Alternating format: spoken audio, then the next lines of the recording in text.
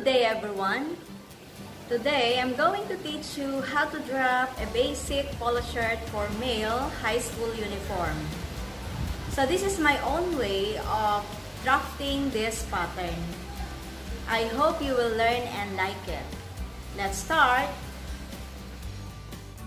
For this basic polo shirt, these are the needed body measurements. So we have for the bodice, shoulder, bust, polo length, neck, and armhole. For the sleeve, so we have the armhole, sleeve length, and sleeve girth. So let's start drafting first the bodice. First, measure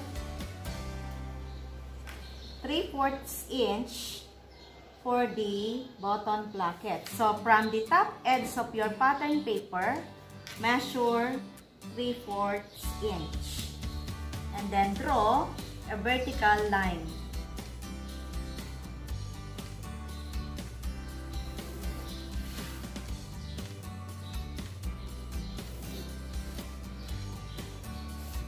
Then mark this corner as point A, which is the starting point. From point A, use the shoulder. So shoulder divided by 2, example 20 divided by 2, so that is 10 inches. So from point A to get point B, measure 10 inches. So this is your point B. Then from B, downward, measure 2 inches for the back shoulder slope. So this is point C. From C, measure 1.5 inches for the front shoulder slope. So this is our point D. So this pattern is composed of front and back. So that's why I use the continuous marking of letters. So let us project point C and point D starting from the corner or from point A.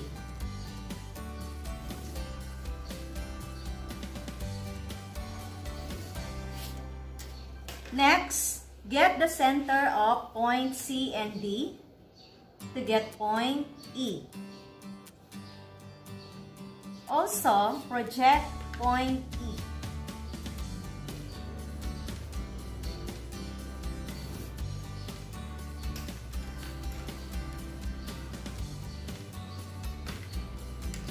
From point A, downward, measure 1.5 inches. So this is for the back neckline.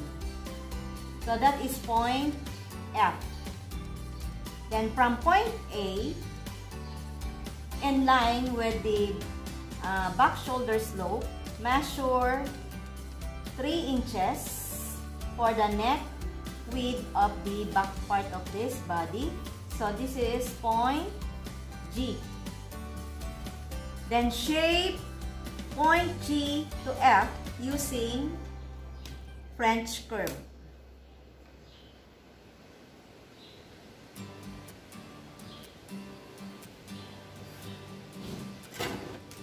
Then to get point H, so measure point G to C and then bring it to line D to get the front shoulder. So this is point H. Then from point F downward, measure 3 inches to get point I. Then shape point H to I using French curve. So for you to shape it easily, you can project point I or make a horizontal line before you shape the neckline.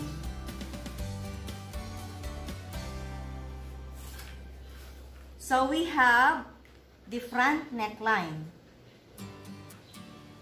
Then from line E, which is the center of point C and D, get the armhole, 1/2 of the armhole.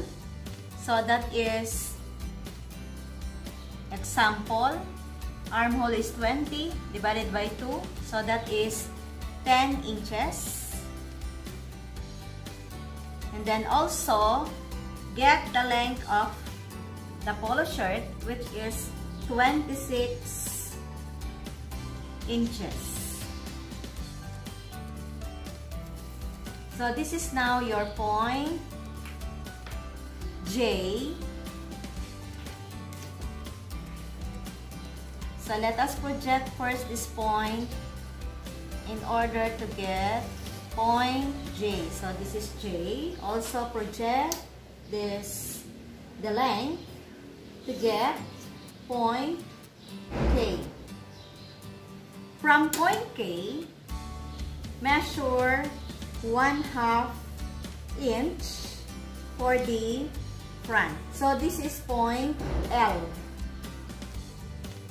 From J, to get point M, use the bust or chest measurement. So that is, for example, 42 inches divided by 4, so that is 10.5. So this is point M.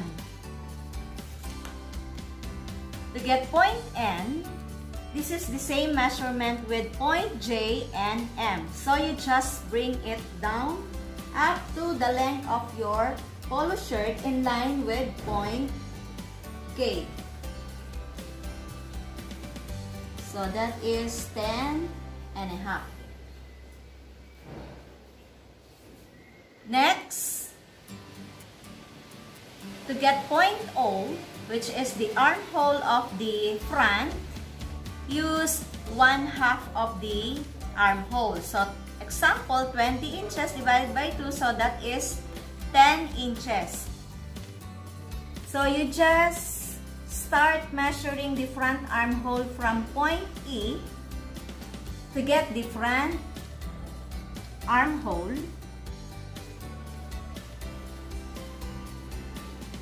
So you just shape it until you get the half of the armhole.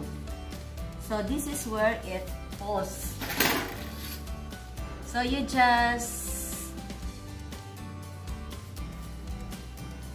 project point M up to the measurement of your armhole, and then draw a slight horizontal line from point E downward, and then shape it up to point O. So this is point O, which is half of the armhole.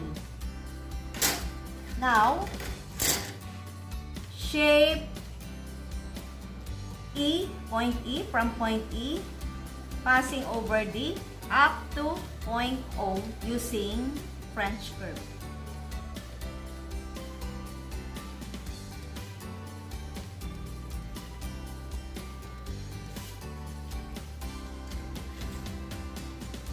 And then you may now connect point O to point N. So this is point N.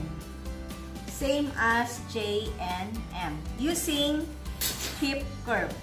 So you can make it straight line from O to N, or you can have it with shape, just like this, using hip curve. And then project point L to the right, so that you can easily shape the front hemline.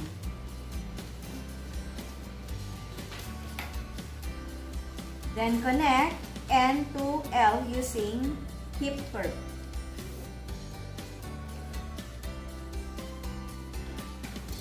Then for the back armhole, use 3/8 inch. Connect C, E, D 2.0 for the back armhole using French curve, passing over 3/8.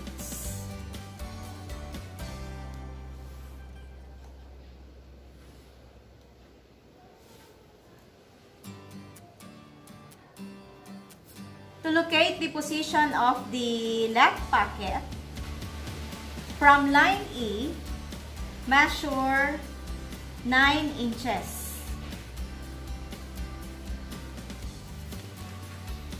And then from the bottom placket, measure 2.5 inches. So start drafting the pocket. So the width of the pocket is 4.5, and then the length is on both sides are 4.5. From the center of your pocket, use 5 inches. Then connect the points to form the pocket of your polo shirt.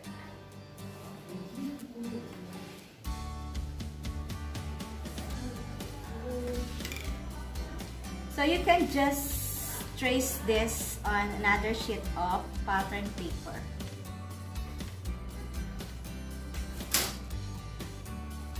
So our polo shirt pattern is already done. So to separate the back part of this pattern, so let us use this carbon paper. So place it in between your pattern to trace the back part.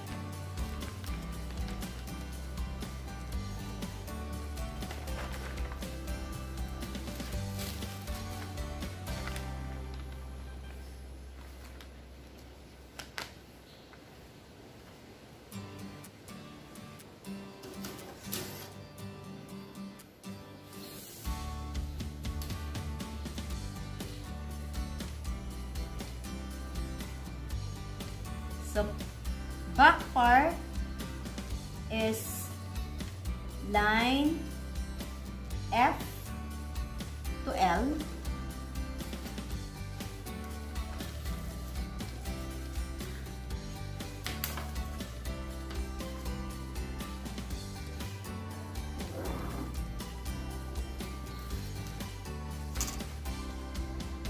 Also, F to G.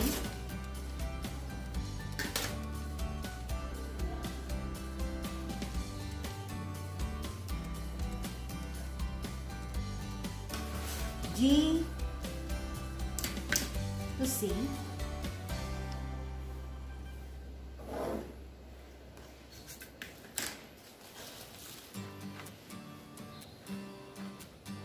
then C to O,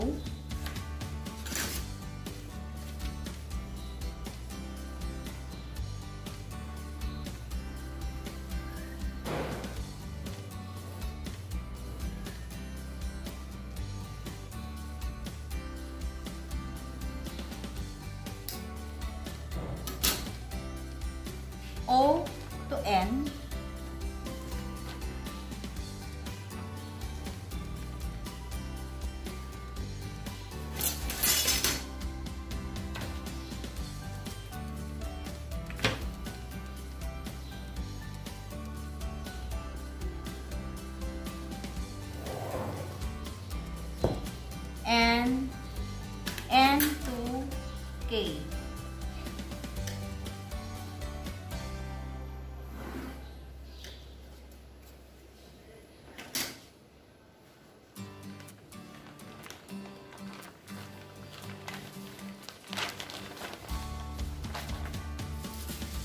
So this is our back pattern. Since the back has a yoke, from the center back neckline, measure 5.5 inches.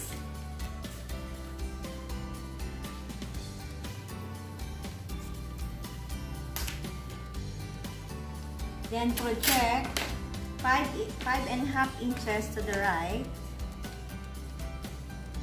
to make a yoke for the back part.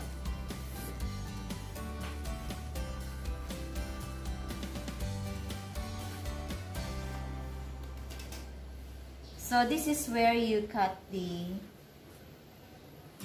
separate the yoke of the back part.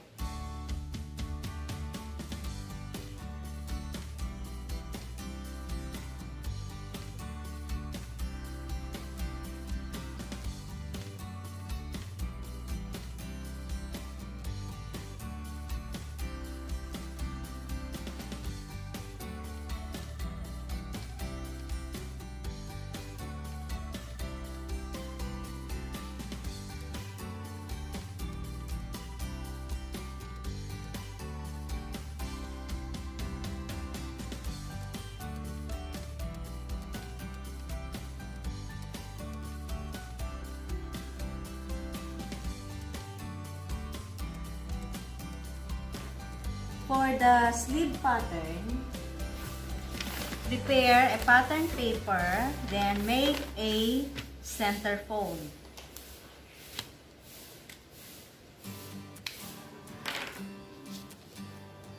Draw a horizontal line on top of your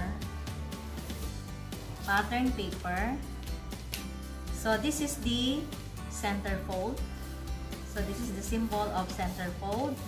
Then mark the corner as your starting point. From point A to get point B, measure 4 inches. So this is point B. Then from A to get point C, use the sleeve length. So sleeve length is 9 inches. So this is now your point C. And then from point C to D, 1.5 inches. Project point C and point B to the right to draw a straight horizontal line.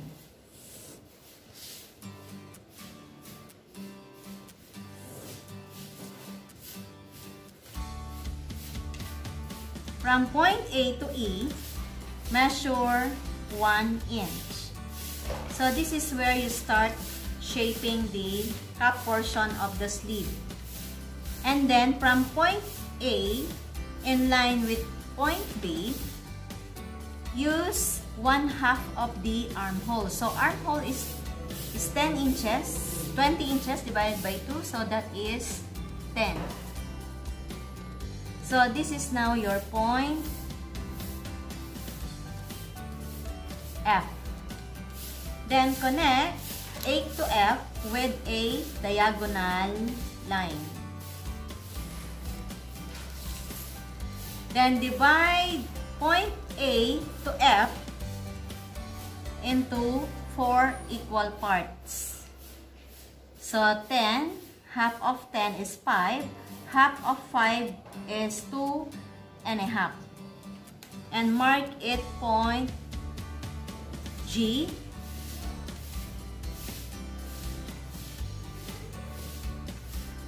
H, I, and then get the center of H and I to get point J. From point G upward, measure 5/8 to get point K. Then, shape the cap portion of the sleeve, starting from point E, passing point K, J, downward using French curve. This is for the back cup portion of the sleeve. And then from point I downward to get point L, measure 1/4 inch. So this is point L. Then shape the lower part of the cup portion of your sleeve. So this shape is for the back cup portion of your sleeve.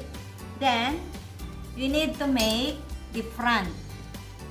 So just lower point H about 3/8 inch. Then start shaping the front armhole.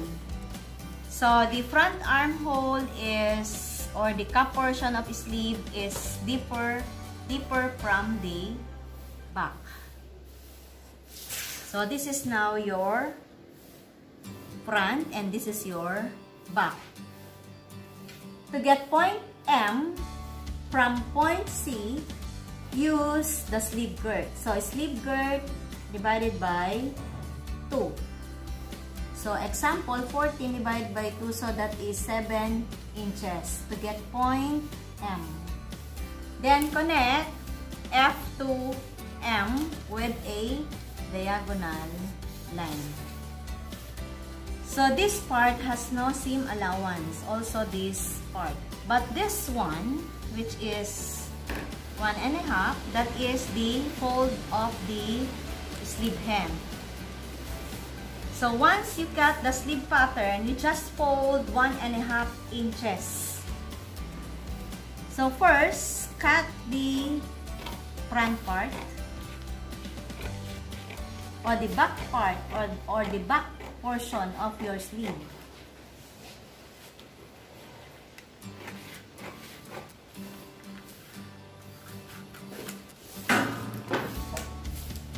So this is how it looks like. And then let us lower the front sleeve.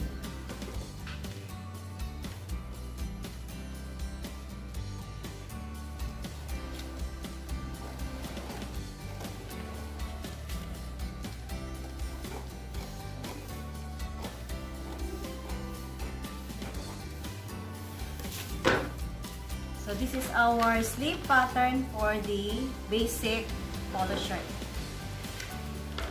For the turbonized collar pattern, you need to prepare a pattern paper with a center fold.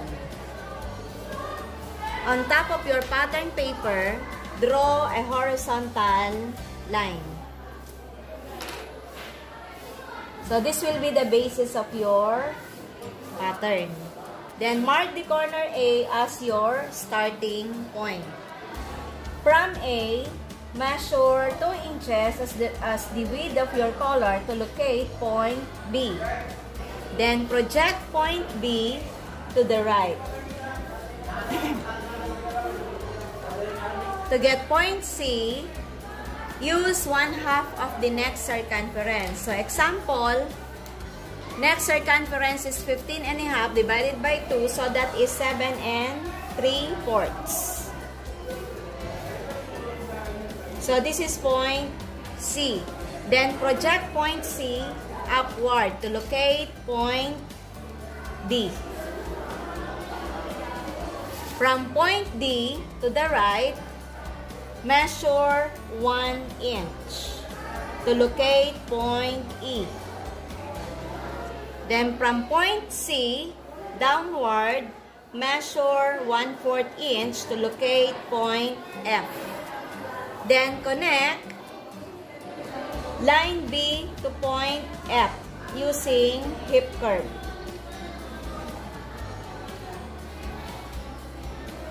Then connect point E to point F.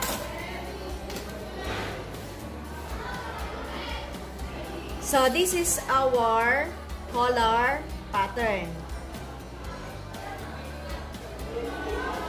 Then for the stand, You just leave 1 inch.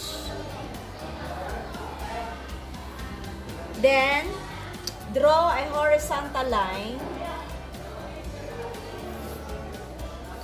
Then, this corner, we will use number. So, 1 is the corner, which is the starting point. From point 1, measure 1 and 1/4 to locate point 2. So, the width of the stand is 1 and 1/4. Project point 2 to the right.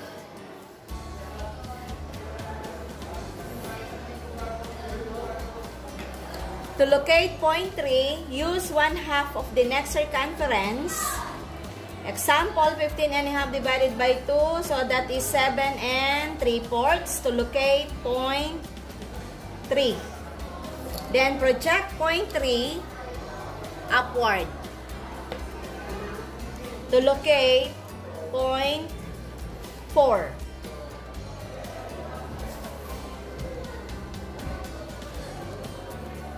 From point 4, so this is your point 4, measure 1/4 inch to locate point 5.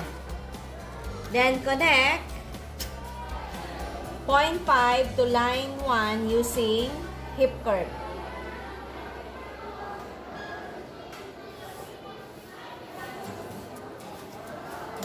Then from point 3, move 1/4 inch upward to locate point 6. Connect line 2 to point 6 using hip curve.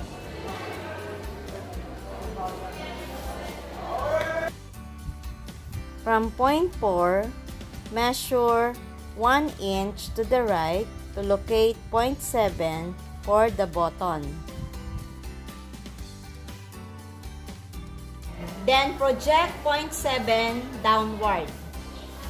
Then you can have this corner curve or straight. So this is our stand for our collar. So let us cut the pattern of the collar.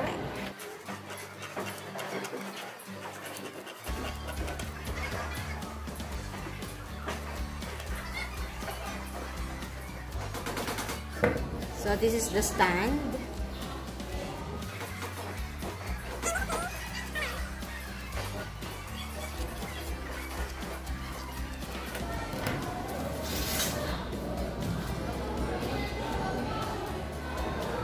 Another pattern for our basic polo shirt is the patch pocket.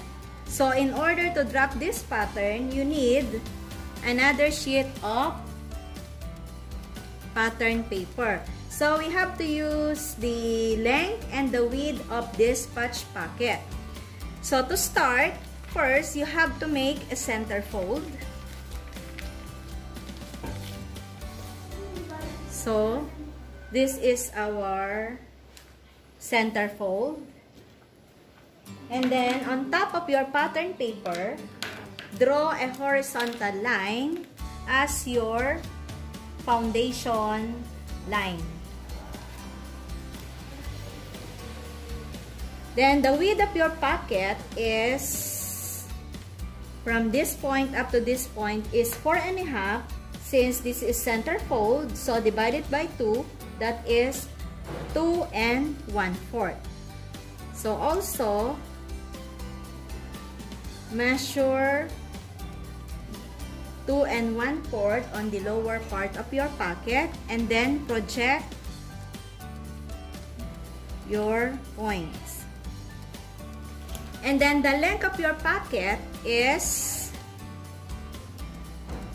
on the side is 4.5, while on the center fold is 5 inches.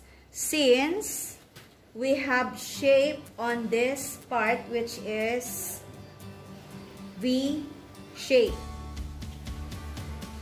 So you just connect 4.5 to 5 inches for the patch pocket.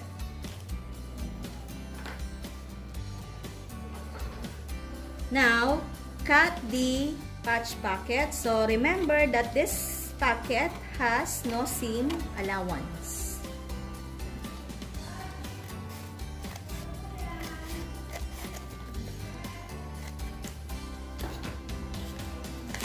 So, this is our patch pocket for our basic polo shirt.